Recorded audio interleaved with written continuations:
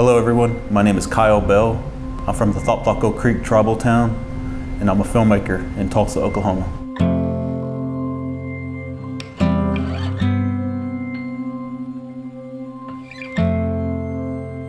So first of all, I want to say thank you to Unity for asking me to be a speaker for the virtual conference this year. I'm sorry we couldn't be in person, but hopefully I can meet you guys in the future. I'll talk about how I got started and just the road that led me to where I am now. Even though it's a crazy time right now with the coronavirus going on and just a lot of other things in the world, I feel like now is the best time to be a storyteller. So hopefully my story can inspire you guys to go out, pick up a camera, and go tell that story you want to tell from your perspective, your point of view. And for me as a filmmaker, that's what it's all about.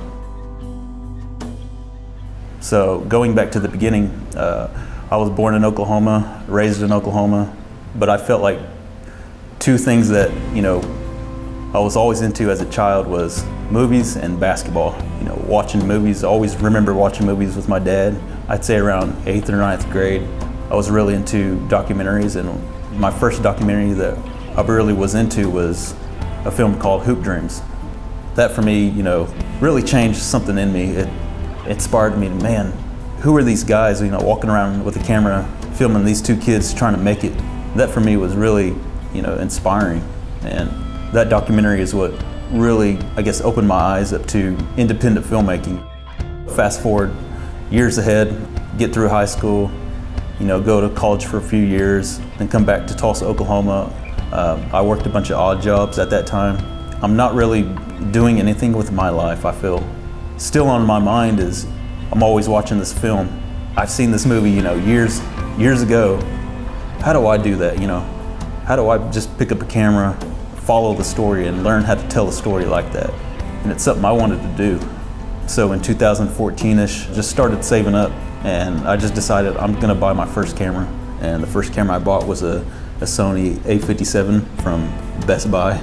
And it shot video, and it also took photos, but as far as the video side, I took a trip out to go see my brother, who was in the Navy at the time. And I just decided, I'll just film a little bit with this camera while I can. So from there, it was kind of like, I really caught the, I guess you say that bug, you really, once you start doing it, you just feel hooked, and that's where I was at. So my first idea for a documentary was, I'm gonna film this native artist that I met at a festival, a film called Native Evolution. And all this time, it was just, I didn't know what I was doing, just practicing basically, and putting a story together. After I got done filming with him, I just created a little trailer, threw it up on social media.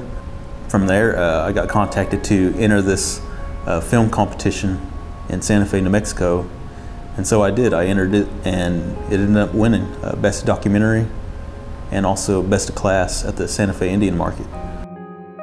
Once you win something, it's really like, oh man, you really want to get out and do it again. So that's what I decided to do right after that was, I'm going to start, thinking of a new idea, who else could I film?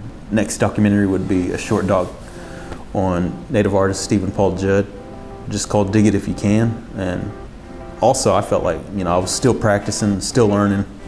How could I shoot it differently? Each one I try to mix it up somehow. I ended up submitting to the same festival that next year, and that ended up winning Best Documentary, which is really cool. And around that time, after I got done making that film, Standing Rock was going on.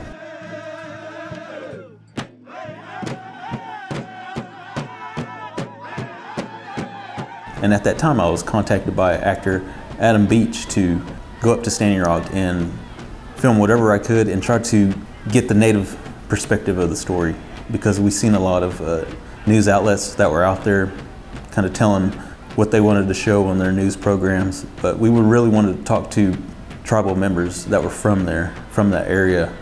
And so that whole experience at Standing Rock was something I'll never forget, seeing all these indigenous people from all different tribes across the world fighting for the same cause. It was, it was history. So that work I am really proud of.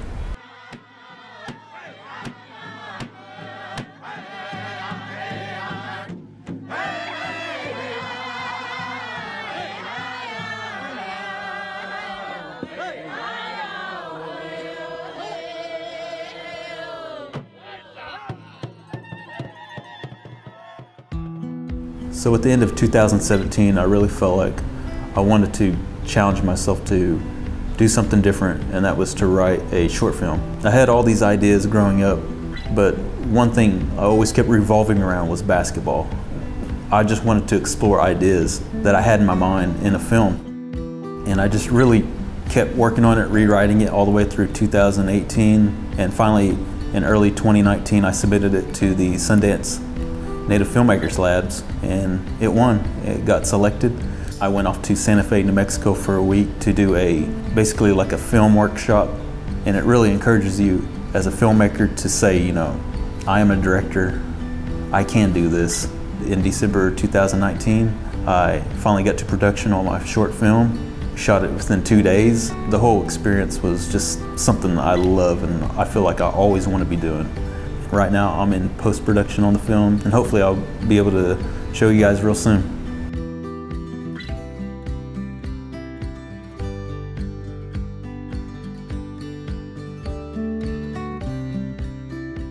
So literally right around the time that I started amping up pre-production on my short film Spirits, I get an email from Rolex, the watch company.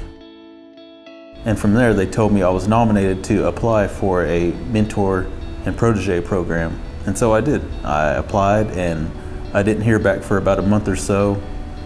And they said, you're one of the finalists, Kyle, and we want you to come out to New York to meet the mentor this year working with Rolex. And it's gonna be Spike Lee. And Spike Lee, he needs no introduction. You know, he's been making movies for 30 years plus now. I feel like in a lot of ways he started out just like me, you know, with nothing. You know, how can you get the money to get a camera, to get the film?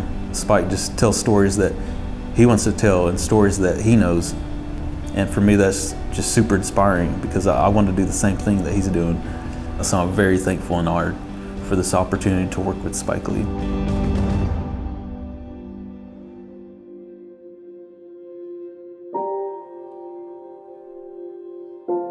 I feel like there's no magic answer to making it. All you can do is create work that you want to make, and others will see your work.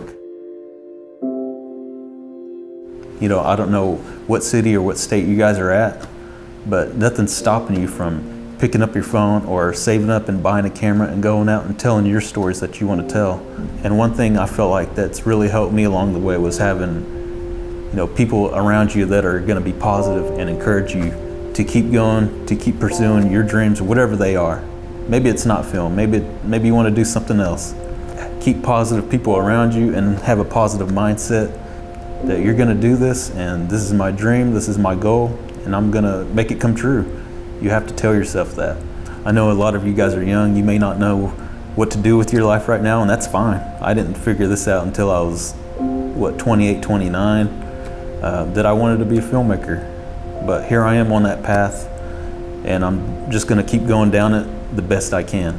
So again, I just want to say thank you to Unity for asking me to speak. If you got any questions at all, please reach out to me. I'm on social media, Instagram, Facebook, KyleBellFilms.com, and you can check out some of my work there. So yeah, just stay positive, keep working, and don't give up.